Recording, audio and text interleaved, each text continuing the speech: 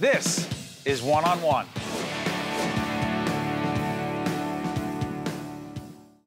Brought to you by the New Jersey Education Association. We're going to flip things around a little bit. You like that, John? At the NJEA convention, 2015 NJEA convention in Atlantic City. We're here with Jon Bergmann, teacher, author, and flipped learning pioneer. His fifth or sixth book?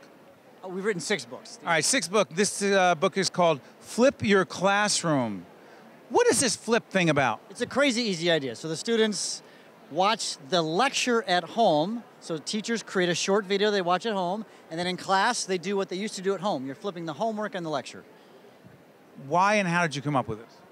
Well, it was a story. Our assistant superintendent came down to us one day and she said, my daughter's teacher's recording his lessons like you are, and she loves it because she doesn't have to go to class anymore. And that's when we said, wait a second, what if we rethink what needs to happen in class? And so when we flip this, kids get the help with the hard material in the class with the teacher present. Because right now, kids go home in a traditional classroom and they get stuck on homework. There's no one there to help them. But in a flipped classroom, the teacher's there to help them with the hard stuff. When you were first starting this, John, what was the reaction of educators? They loved it, actually. It was a quick thing. They said, boy, I should have thought of that. It's a simple idea that has profound implications. I'm seeing this work all over the world. I leave for Korea next week. I was in Australia last week. It's amazing to see this working in every subject, in every level, in every socioeconomic stratus. It is working. Break it down, the flipped classroom in one subject versus another as to how it would work. Now, the key question by subject is this: what's the best use of your face-to-face class time? A teacher only has so many minutes with their class. So let's say a high school math teacher, they got 52 minutes, whatever it is, with their kids every day. What's the best use of that time? I'm going to argue it's not you standing up and yakking at your kids. What's wrong with something that? else. Well, the kids I call it lecturing, you call it yakking. The problem with that is that some kids can't process at the pace that teacher's at. Some kid is here, they're lower, they can't get it.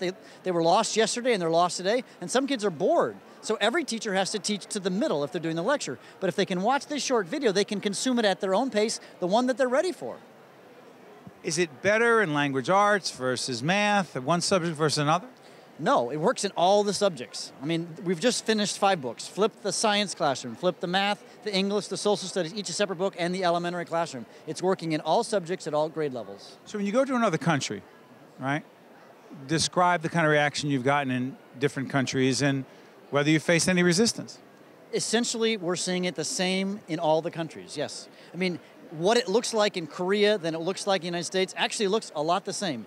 Teachers and kids are kind of the same everywhere. They're going to consume the content and they need more time, frankly, for active learning. In Asia, it's been interesting to watch. In that culture, there's not a lot of active learning. Let's just say in their educational system. Kids are sitting and listening to lectures, even like in the 3rd grade level. But when I walked into the flipped classrooms, the kids are actively doing stuff because the lower level content, that's out of the way with these videos.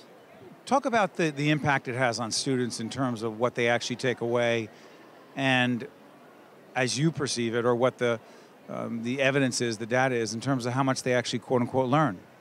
So a big study is about to come out of the UK, like a big meta study. They got like $1 million to run the study with 18 schools, and they're showing about a 7% increase in test scores. This is a school system that has like 62 languages spoken, low socioeconomics, and it's working. And we've got a lot of data similar to that here in the United States and actually in Asia and in Norway and whatnot that's showing increase in student achievement. But we also have some data that says that teachers are happier because kids are learning, frankly. And kids are also saying they like it better because, here's a quote I heard from a kid, finally somebody's teaching the way I learn, right? We're teaching the YouTube generation, like it or not. They've all got one of these stuck in their... How does that change teaching? Well, we need to spend less time with information dissemination and more time having them actively do stuff with the learning. And Flipped gives teachers a way to have more active things. So for example, for me as a high school science teacher, I was able to do 50% more experiments with my kids because of the flipped classroom. And my test scores went up 1 standard deviation. I mean, much more hands-on activities. You've been teaching science for how long? 24 years. You flipped your approach when? 2006, 2007, we flipped. So after 19 years of teaching, that's when I and Aaron Sams, the teacher next door, came up with this idea of the flipped classroom. Finally, at a convention like this, the NJEA 2015 convention, what kind of reaction are you getting here?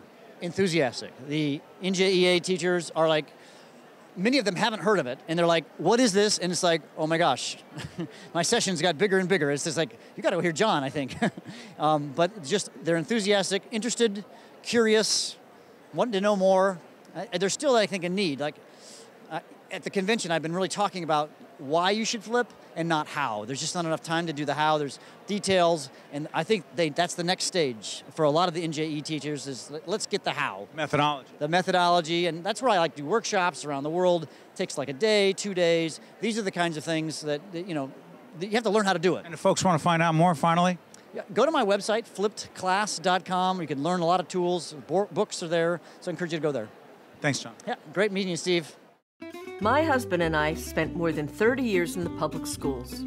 We're retired, but we like to stay involved. Do you think he's going to learn to fly? We're just as busy now as in our teaching days.